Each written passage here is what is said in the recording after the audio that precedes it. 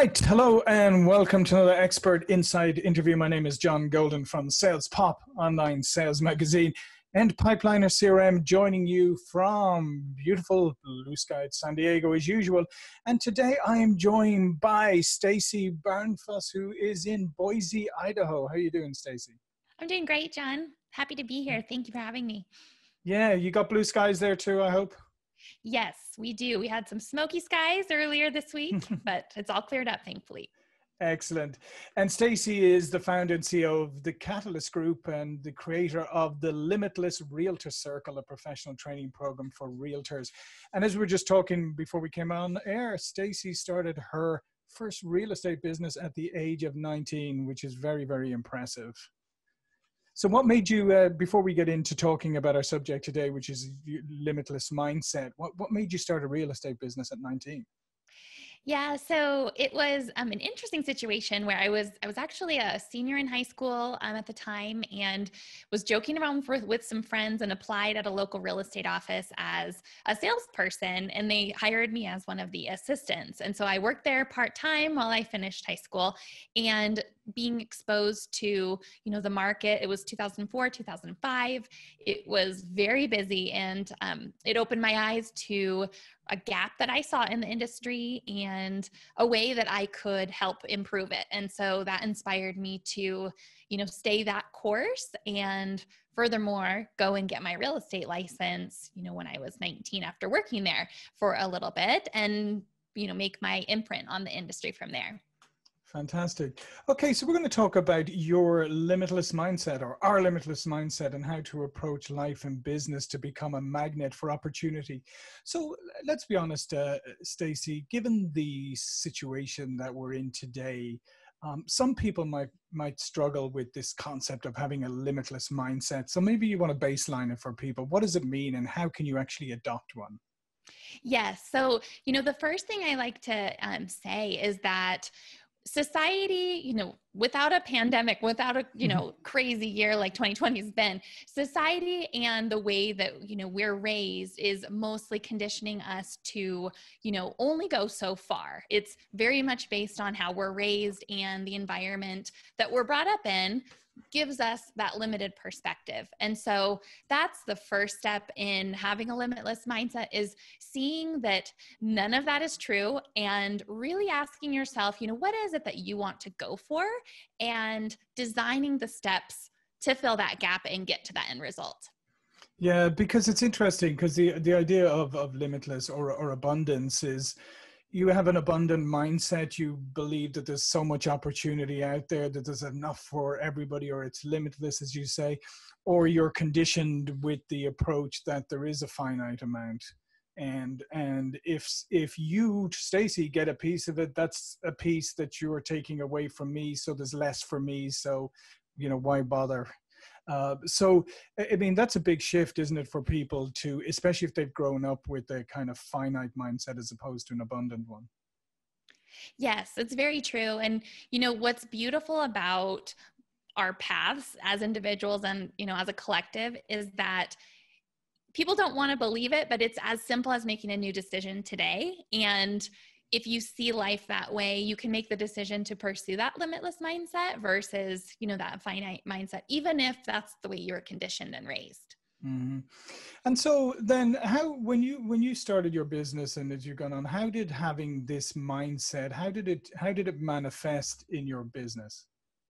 Yeah, so it manifested in the results that I was able to get, but in the timeline more than anything of, starting the effort out to that end result. And so I definitely attribute my path and the success in my path to this mindset, because it's one thing to have that abundant mindset, that's going to draw those things in, to your experience. But it's another thing going that limitless route, just because you're not only attracting those things, but you are calling them to you in a much more efficient timeline. So you're able to cover more ground that way.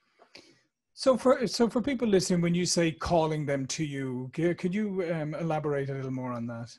Yes. So what I mean by that is when you are really clear about what it is that you want, which is, piggybacking what I said earlier of, Mhm. really getting clear on that and not limiting yourself in that way. But when you're clear on that, the universe conspires to help you get what you want. And, from a very practical standpoint, if you have a clear intention and you show up and make that effort consistently day in and day out, that is what I mean when you're calling Mhm. it to you. Yeah. Yeah, because it's interesting because sometimes when people hear things like this or they read self-help books or whatever, they just think, oh well, if I just visualize this or if I just say it and then it'll come to me, and then after a while say, well, it's not coming to me, because it doesn't happen without the action part. You have to do all the right things as well as have the mindset. Exactly. And one thing that I like to do is whenever I'm after something, I make a list of what are all the ways that I can do my part and exhaust all options. And that even more so, in that list helps me get more clarity on what else I could be doing to move it along. Yeah, because I think it's really important, and I think that's as I said, that's what the mistake that people make sometimes, is they don't realize that the more effort you put into it at the same time. So it's a multi-pronged approach in many ways. It's getting your mind right, it's getting your circumstances right, but it's also, as you say, then sitting down and doing the hard work of planning things out, figuring out different ways of doing things, but with your eye firmly on your goal. Exactly. Yeah. And so how are some of the ways then that you, as you were with your real estate business, what are some of the things that you think that you do differently and that maybe you help other people with your Limitless Realtors circle? How do you help people approach their business differently and execute their business differently? Yes. So by simplifying the things that they need to do every day, and what I mean by that is helping them narrow down on, 1 to 3 types of lead generation that they want to pursue. So, and break it down to who they're calling, what they're saying, when they're doing that, because there's so much that goes on in the real estate industry, as you know, that Hmm. the simplification of those daily to-dos make it so it's not something you have to think about. It's not taking up, any space. It's just able to be a habit. And so that's one aspect. And then the other aspect is thinking about things, and I always say thinking about things from a bird's eye view instead of a worm's eye view. So Hmm. worm being, limited, is when you are in a situation with a buyer or seller or someone that what I encourage people to do is look beyond that interaction and how that connection leads to the next 3 connections, and that leading with the awareness of how everything is so interconnected gives, those salespeople that awareness to treat each situation, with that high level of care and concern. Yeah, no, I think that's a really important point, and I just want to underline it for people there because yes, we live in a very connected world, and today, if you're going to be successful in selling anything, it's a networked sell in many ways. We call it network selling, and to your point is it's about looking at all of the connections even beyond the person you're connecting with or interacting with at that moment. And it's so you have to, as you say, you have to focus on that person, but you also have to look behind them, beside them, beyond them. Exactly. Yeah, one of the things that I still recall to this day the first house that I bought in the US. My accountant recommended me to a mortgage broker at the time, and that mortgage broker showed me that he had this laminated flow chart right on his wall of every single referral. He knew who they came from, where they went, down to who bought, who they referred them. This whole flow chart he had. So at any time, now you could do it digitally, obviously, but at the time he could look and see where everything came from, and he was expanding this all the time. And I just thought that was so impressive. Yeah, there's so much opportunity. I think about a recent experience I had with the development that I purchased and went on to build. The Hmm. lender, obviously there's fees and interest I'm paying the lender. Sure. And I thought, they probably have another big developer that they could refer. So I called that lender and said, I'm paying you so much in fees. Who do you know that I can help, buy and sell? And they ended up referring me a pretty large developer in the area. And so it's just things like that, thinking outside the box, that can really grow your business exponentially. And it's asking the question there. What I love about the example that you just gave is sometimes you hear people, and referrals is something that just drives me nuts sometimes, is because salespeople like forget to do it or don't do it, or they say, it doesn't really work. But what you just talked about there is you went, hang on a second, and then you just asked the question, and look what it led to. Because if you don't ask the question, you'll never find out. Exactly. Yes. Yeah, and I think that's another great positive message to take away here, is that you were thinking beyond your immediate opportunity, because at that moment you were focusing on your own development and getting funding and all of that for your own development, but you took a pause for a moment to say, hang on a second, there could be something beyond this.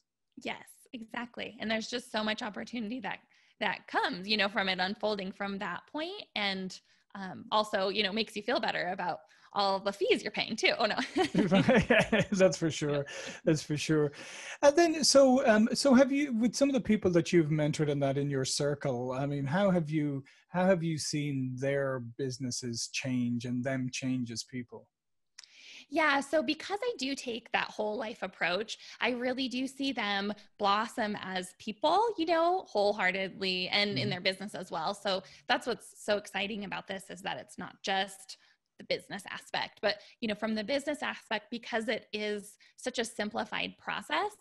I've seen, agents that are brand new going from a couple of deals to selling, 6 million in their first year, or, seasoned agents bring more to their bottom line, so more profitable, and they're taking more vacations. And so that's definitely been great to see that it's impacting both the seasoned agents and the new agents, because a lot of programs, it's very specialized. It's if you're a new agent, do this, and if you're seasoned, do this. And so it's nice to have something that is able to be used by all. Yeah, and let's face it, all of this is either a realtor or somebody in other sales. A lot of it's based on trust and the connection with your customer, etc. If you have that whole life approach, if you exude a kind of calmness and contentment with your life, then it's more likely that a customer is going to connect with you, more likely they're going to refer you, and more likely that you're going to have a successful kind of win-win relationship. And I think that's a bit that some people miss sometimes. And especially, I mean, even in your business, let's face it, I mean, there's a lot of realtors who run around like crazy, and maybe you're with them and they're taking phone calls from other people. They're saying, oh, hang on, I got to do this and that. And they just their life comes across as if it's chaotic. Yes, that's such a great point, John. It's like, especially in sales, the clients are hiring us to, be that professional that can guide them. And there's nothing worse when a realtor, or in a different industry, a salesperson shows up and they are so chaotic that creates doubt, fear, and question in the consumer's mind. And if you simply focus and have that calm, peaceful inner state, it creates such trust and rapport naturally and quickly that you don't know how much it impacts the client.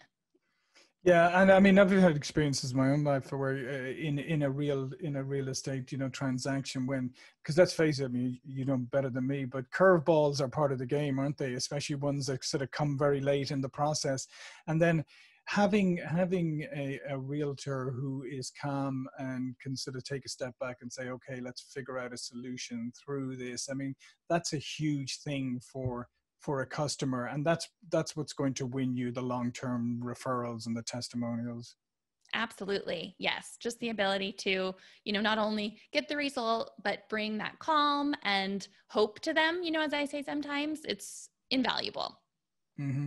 Yeah, and today, obviously, with the pandemic and stuff, how has your business adjusted, and how have you managed to maintain these relationships, given that the circumstances may be a little bit different?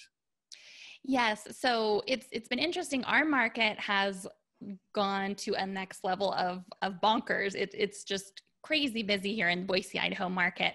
But the way that we've adapted through this pandemic is, using more videos and, imaging so that if we cannot show a house to someone, we have that backup plan. So definitely, using technology so that we can serve our clients still at that same level.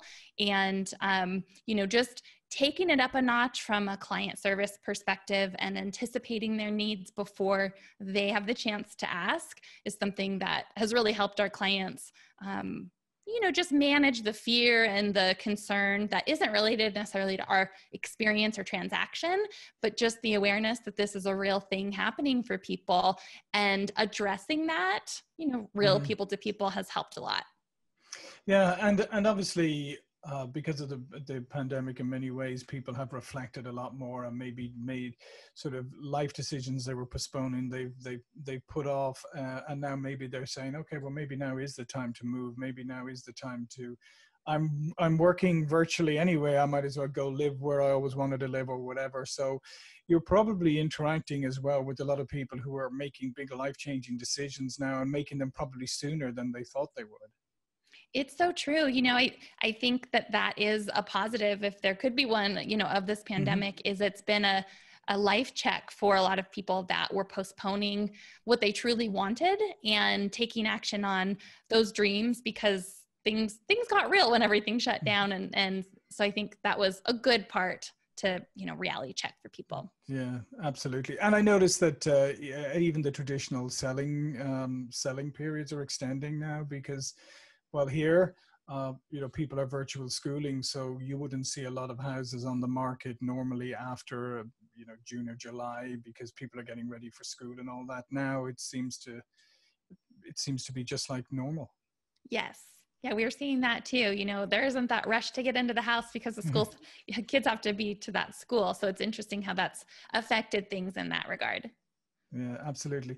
Well, listen, Stacy, this has been fascinating. I love the limitless approach. I love the work you're doing with people. All of Stacy's information will be in her contributor bio below this video. But before we go, please do tell people a little bit more about yourself and what you do. Yeah, so I run a residential real estate company here in Boise. Most recently, I just finished my first development, which was 11 custom homes. I'm very excited that is complete after 2 years. And I've created the Limitless Realtor Circle to try to elevate the industry and give realtors a foundation to start their businesses from, because quite often they go to real estate school and that's it, and so that business guidance and foundation, so that, they don't have to make the mistakes, or have the delays in progress and success that I did. There is a blueprint to follow for the, 0 to 6 figures path, if that's what they choose. So that's what I'm up to.